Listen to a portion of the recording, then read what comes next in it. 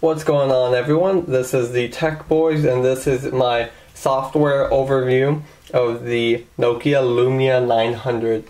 So of course the Lumia is running Microsoft's Windows Phone Mango. Now let's go ahead and, if you never use Windows Phone, it's a little bit different than iOS or Android. So I'm just going to go a little over how it works, what I don't like about it and what I do like about it. So first, let's go to the lock screen. Displays your notifications if you have any. Also, music controls will be at the top if you are playing anything from a third-party music app or even built-in Zune player. So to unlock, slide up. Pretty simple. And this is basically the home page of Windows Phone. They're called tiles, and you can definitely know why. It's just tiles of squares lined up, and you can scroll down with them. There are some tiles that are rectangular and some are squares. It's not customizable, so calendar will always be a rectangle, pictures will always be rectangle, and some will always be squares. And these are basically like shortcuts to launch your apps. If you wanted to go into calendar, tap on calendar. Again, it's pretty simple. These also give live tiles, which basically means the tile will give you information as it comes to your device.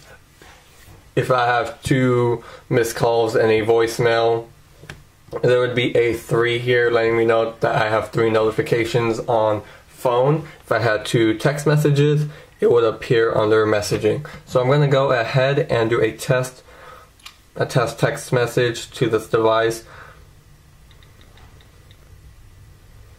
Right, and it is being sent. You can tell that it appears right at the top. And if I can choose to ignore it if I like, or I can tap on it to go into the application.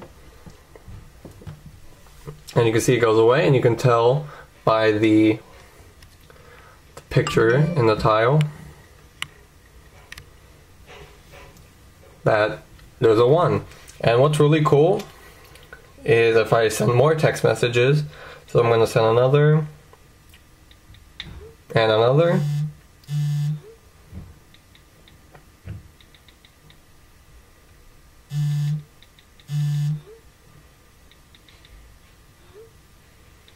You can see the facial expression changes on the tile, which is really funny. So like, go check your text messages. And you can see, also third-party applications can take advantage of live tiles. Like this is the Weather Channel application. You can tell it pushes a live feed of weather. So I have a weather tile showing me what the weather, the current condition, and the temperature. Even more like mail and pictures will show any active pictures I've been taking. And of course there's a ton more. You can even do live tiles within applications. Like, I'll give you another example. Like, let's say gas is expensive, so I always want to know what the prices is at one of my gas stations I go to a lot. So I'm going to launch the application. I'm just going to search for let's just say I lived in New York. So I'm going to go to New York City, and I'm going to find the best price.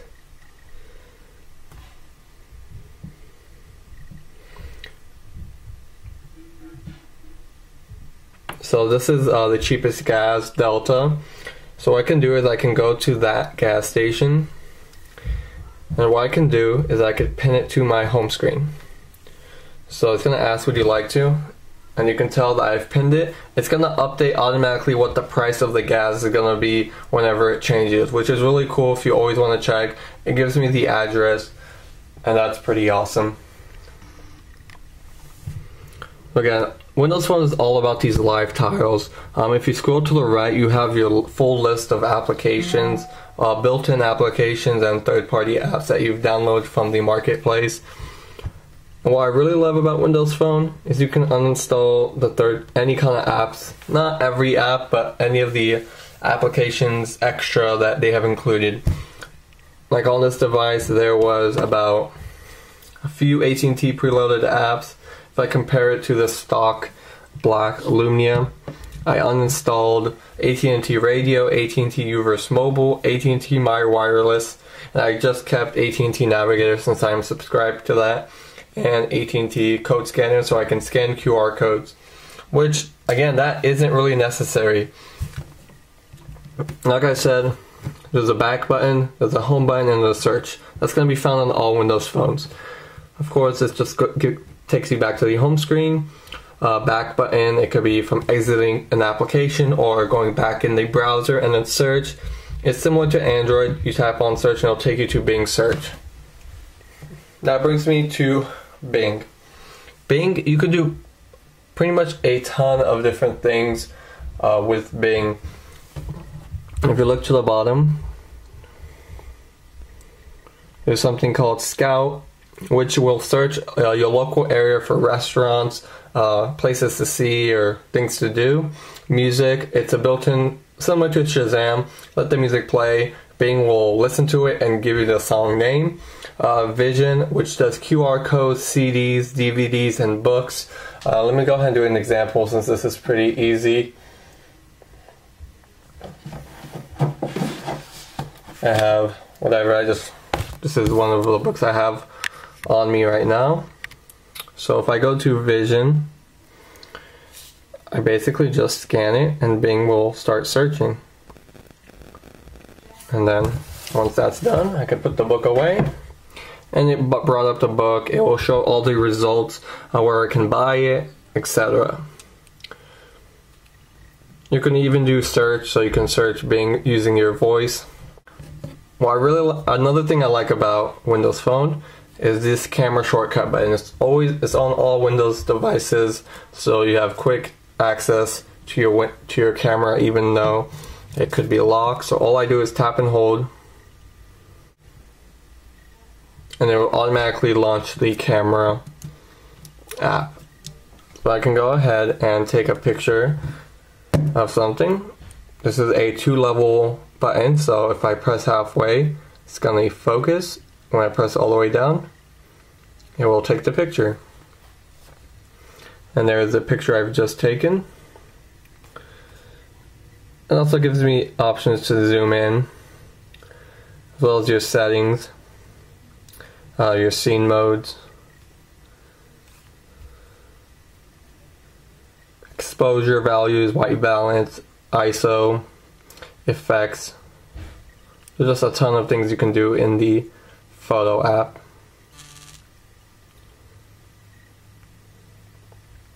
The resolution you want to take the picture. If you don't want the 8 megapixel, you can do in 7, 3, 2.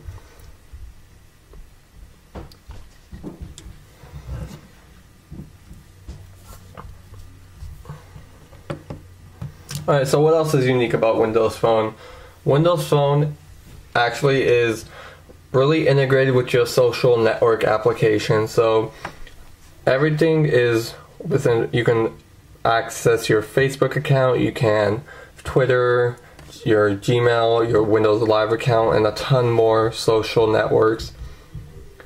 And basically they're all built all within the OS. They're in your contacts, they're in your Me Hub, they're in your messaging, and you can even, in your Me Hub, you can post your status to multiple social networking sites. Sure, you can do that on Android with third-party apps, but this is all built into Windows Phone. If you start a Twitter conversation with someone on Twitter, you can continue that conversation in your text messages. So it'll be all in one thread, which is convenient.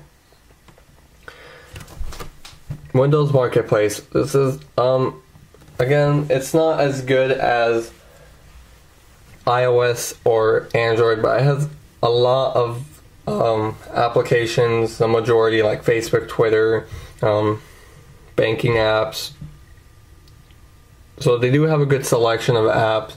There are some apps that I can't find on this device. There's no actual official Pandora or Instagram app, but I found some third-party clients that can do that. I've downloaded Instacam, which is an Instagram client, and you can do everything. You can like, you can comment, and do effects on your pictures, just like Instagram. It's not as good as the iOS version, but it gets the job done. Also, Metro Radio is a Pandora client. I can log in with my Pandora account and play all my radio stations I have, and it works just as good as the Pandora on iOS. I can play music in the background. You can also do Tango video calls, so using that front-facing camera, anyone else with Tango on iOS or Android, you can video chat with them. You also notice this, this user interface as Windows Phone. It's always going to be scrolling to the right. So this is one list view. Scroll to the right, you get to the next. And you'll notice this in a lot of apps on Windows Phone, like from the marketplace to Facebook and Twitter and all sorts of other apps. So again, it's third-party apps are actually learning from Windows Phone operating system and implementing that user interface in their apps, which just makes it more consistent and you know how each app works. Of course, you can register your Xbox Live if you have an Xbox 360, get gamer points, send messages to your friends, and etc.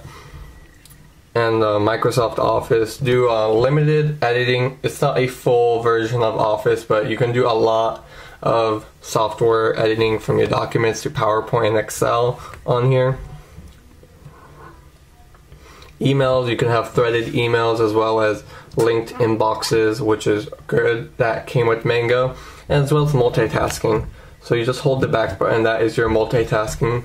You can easily scroll through. It will only show you 6 recent applications you've opened. There's no way to close it other than going into the app and then just backing out of it. So you basically have to back out of every app for it to be closed.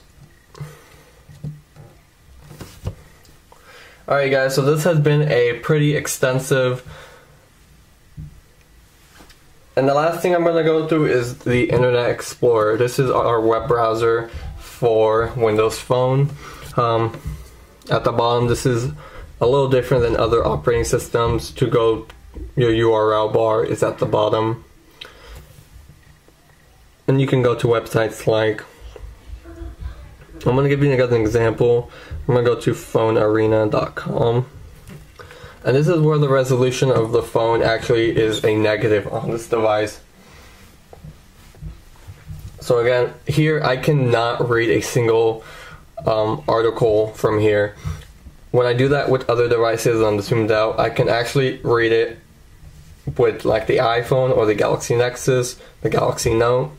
But with this I can't, because the resolution isn't as high, as well as Windows Phone isn't optimized like that. Of course, when I tap in, I can read it now. It's not as sharp, or as the font isn't as readable as other operating systems, but again, it gets the job done. Web browser is extremely fast on Windows Phone. It's very smooth. I'm going to show you guys as soon as it finished loading. Tap in, it works fine.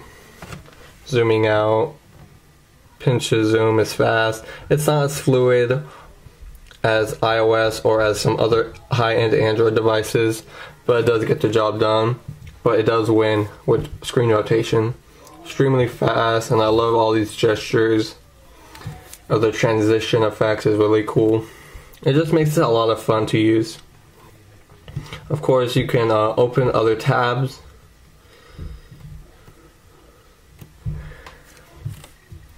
As well as pin web pages to your home screen if you want to check them out later as favorites and all that. So that has been my overview of Windows Phone Mango on the Nokia Lumia 900. If you never used a Windows Phone device, it's definitely a really different experience, and I like it personally. One thing I would like to see is being able to take screenshots on this device, as well as a battery percentage in the top. Alright guys, thank you for watching my overview of the Nokia Lumia 900 software. Please subscribe to our YouTube channel, as well as check out our Facebook, Twitter, and our blog. And we'll see you next time.